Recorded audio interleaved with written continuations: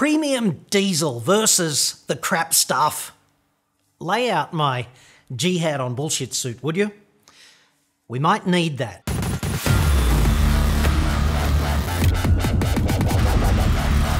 I'm John Cadogan from AutoExpert.com.au, the place where Aussie new car buyers save thousands off their next new cars. Hit me up on the website for that.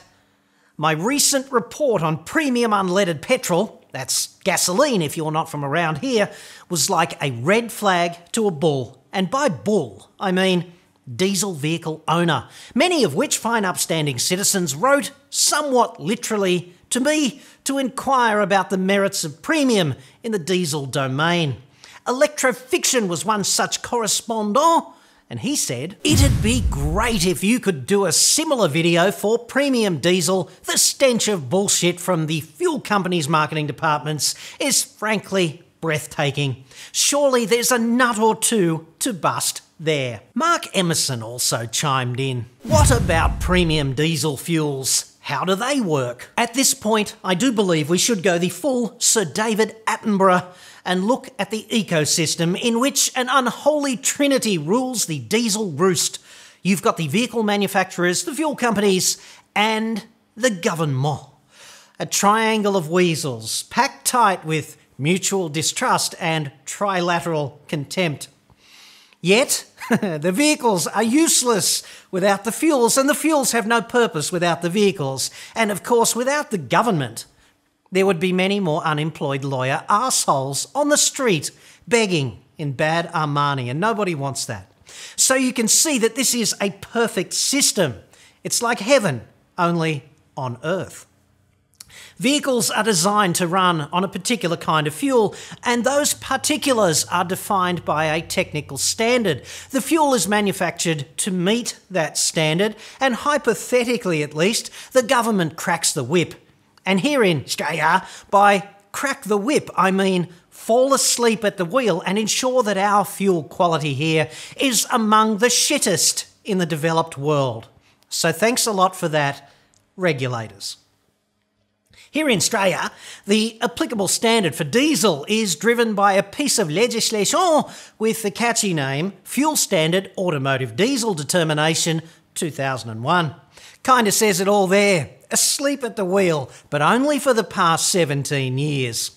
This document, still preserved in its official clay tablet form in Canberra, lays out the various environmental and operability standards, the physical properties for diesel. And all automotive diesel must meet those requirements or it may not be sold. In total, there are 19 different physical properties in the standard for diesel. Things like the cetane number and cetane index, which is kinda like the octane rating for gasoline. There's density, viscosity, lubricity, conductivity, water content, and flash point. And attention, all you fez-wearing terrorists out there, diesel is a crap fuel for a Molotov cocktail because the flash point is 61.5 degrees C, which is also why it's much safer for remote area refueling from a jerry can. Just saying. There are also limits for impurities in that legislation. 5% maximum biodiesel content, even though that flies under the radar because it's undeclared. There's ash, carbon residue, water and sediment, and of course the sulfur content. That's 10 parts per million currently. That's almost a homeopathy treatment dose right there when you think about it, the sulfur. The point is, your diesel engine is designed to run on diesel fuel that meets this standard, and it cannot be sold here unless it meets the standard. And this means the truth about premium diesel is 95% marketing bullshit. Knock me down with a feather. The Fullbrook says, at Caltex they have truck diesel and premium diesel. What the heck is the difference? Also, I have heard people say there is winter diesel and summer diesel. And 68404, there's a catchy name. Parents must have been really prolific breeders to have to start numbering their kids in the days before the barcode. He or she asks me thus, could you do something on premium diesel versus diesel? There's also truck diesel now being marketed. I thought all our diesel came off the boat from Singapore anyway and was low sulfur regardless these days. Can a modern single-rail oiler ran happily on regular diesel? Yes, it can. It can ran happily. Your diesel will ran happily on any automotive diesel sold at any Bowser. Truck diesel relates to the pump, which offers a fatter nozzle and a higher, yes, volume flow rate, and might not thus fit in a smaller diesel car, so there is that. It's kind of like a Great Dane mating with a lapdog. And there's an image that I hope lasts you until the next time you refill. What? Refill your car.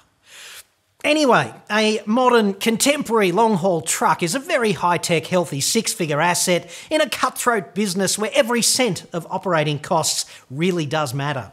Any suggestion that truck diesel might be in some way inferior is categorically nuts when you think about it.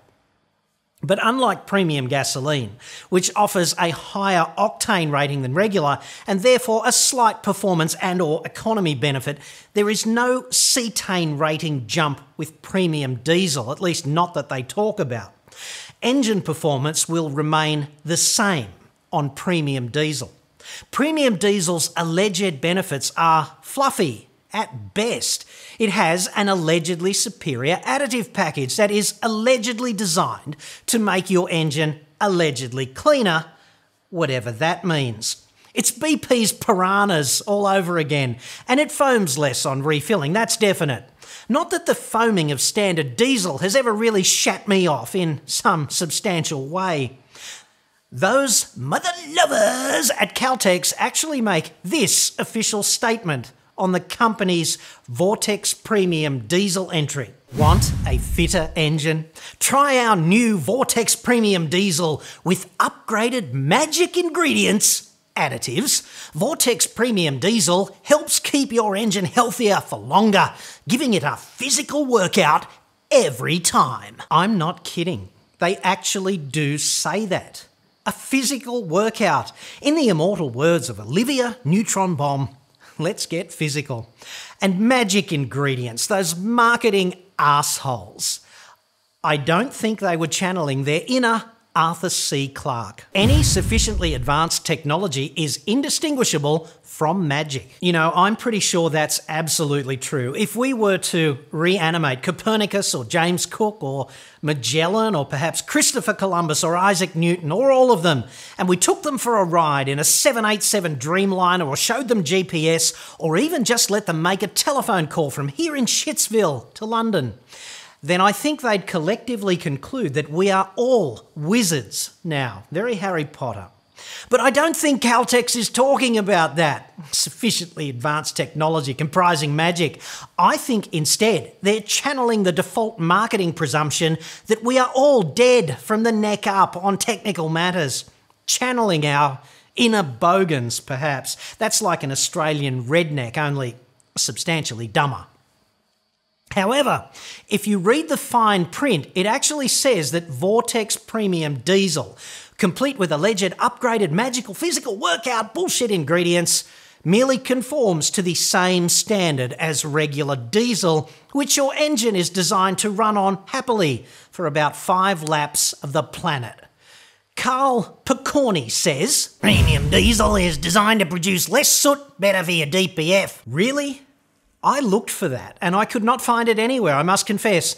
And Jaco Olivia says, "I did notice a small improvement, 0.5 litres per 100 kilometres, in fuel consumption by filling up with premium diesel. This is a different brand with measurements based on the car trip computer, so there is not much scientific proof here. On the topic of foaming, I am almost certain this is purely to do with the servo pump. All the points here by our previous 2 correspondents, categorically bullshit.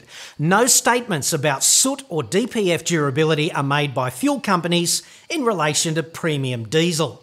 No statements about intrinsically greater economy or performance are made. Foaming, definitely a product of the fuel's composition, not the pump. Shell says that its Diesel Extra Premium Diesel offering will help you, quote, use less fuel. But there's a disclaimer there that you should read in the fine print. Actual fuel savings and other product benefits will vary depending on age and condition of engine. Shell Diesel Extra is designed to avoid rising fuel consumption over the lifetime of your vehicle by helping to keep your engine running in accordance with manufacturer's specifications. So that claim is really just more nebulous bullshit wrapped around the non-specific maybe benefits of an alleged superior additive package, which of course pumps up the price and presumably the profit. Finally, there are a few different flavours of diesel across regions and seasons here in Straya, and they all have to do with a thing called the cloud point, which is real. If you want to understand cloud point, just get a bottle of olive oil and put it in the refrigerator and come back in an hour or so. Olive oil starts to turn to wax at about 4 or 5 degrees C. If you pull it out and put it back in the pantry, the clouds of wax in the oil, they just disappear, and that is the cloud point, the temperature. Diesel does exactly the same thing, and wax in diesel is of course undesirable because it doesn't flow down the fuel lines in that state. That's kind of bad if you want your engine to start. So they tweak the chemistry of diesel to reduce the cloud point in colder regions according to a standard called AS 3570 1998. The maximum permitted cloud point is typically about 15 degrees C in warmer regions in summer, but it drops to -3 degrees in colder places in winter. I mention this cloud point business only because it might be a really bad idea to fuel up in Sydney or Melbourne in the middle of winter and then drive to the snow to shred some epic powder, get tanked, and wake up nude next to your wife's sister, perhaps, and have absolutely no memory of what that actually means. More magic combined with a physical workout right there. Then you will be doubtless utterly dismayed and appalled that your diesel getaway vehicle refuses to start, thus derailing your plans for a cunning, expedient escape. What has occurred is that the fuel in the capital cities at this time of year has a cloud point of 0 or -1 degrees, something like that, and that's what's in your tank, doing a good impersonation of being quasi-solid, because the ambient temperature out there is lower than the cloud point, and the temperature inside will doubtless drop even further when your disgraceful transgressions come to light. If only you had arranged instead to arrive at the ski fields in a low fuel state and then filled up, most likely with a fuel like Calpex and Caltex Alpine Diesel, both of those, the cloud point of which is well below 0. Then your egress from this difficult extended family situation would be far smoother, and I think we'd all agree that's preferable in situations such as these. As things stand, in closing, I'd respectfully suggest that if the clock on the chalet wall suggests that it really is time to come clean, even premium diesel's magic will be ineffective here.